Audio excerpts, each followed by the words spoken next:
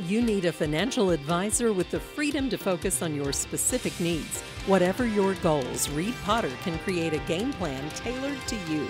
Call Reed at 432-0777 at Pikeville, Kentucky to learn more.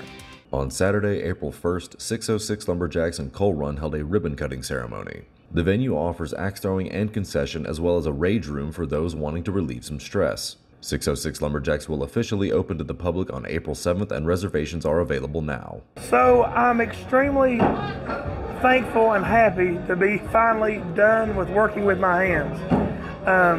It's been a long time coming. We've worked really hard and we've pretty much done a lot of it ourselves.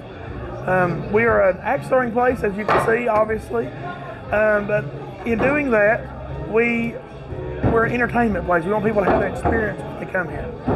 Next weekend on Friday will be our grand opening, April the 7th. In the grand opening, we're going to be reservation only. So starting this weekend, people can get on our website and start booking axe throwing lanes for them and their friends. It's really easy. We have really cool software. You go in there, put in everything in what you want, and we'll pop it on our screen and we'll get you scheduled up. And we can't wait to see you. Little wants to provide a form of entertainment no one else in Pike County is offering. He is also asking for contributions to the rage room in the form of donated items to later be destroyed. In our rage room, we'll have 3 different packages people can pick from, and each package will have different items that are listed in it for different groups of people, amounts. We have a coveralls people have to wear.